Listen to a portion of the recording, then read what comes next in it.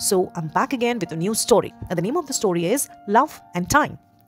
Once upon a time, there was an island where all the feelings lived: happiness, sadness, knowledge, and all of the others, including love.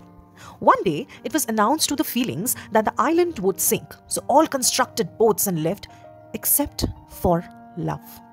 Love was the only one who stayed. Love wanted to hold out until the last possible moment.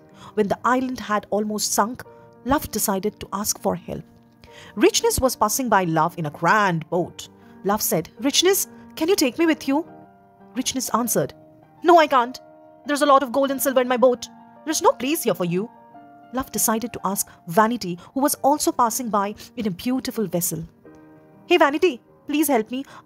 "I can't help you, love. You're all wet and might damage my boat," Vanity answered. Sadness was close by, so Love asked, "Sadness, let me go with you." "Oh, love, I am so sad that I need to be by myself." Happiness passed by Love too. But she was so happy that she did not even hear when Love called her. Suddenly, there was a voice. "Come, Love, I will take you." It was an elder.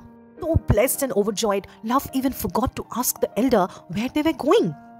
When they arrived at dry land, the elder went her own way. Realizing how much was owed the elder, Love asked Knowledge, another elder, "Who helped me?" "It was Time," Knowledge answered. "Time?" asked Love. "But why did Time help me?"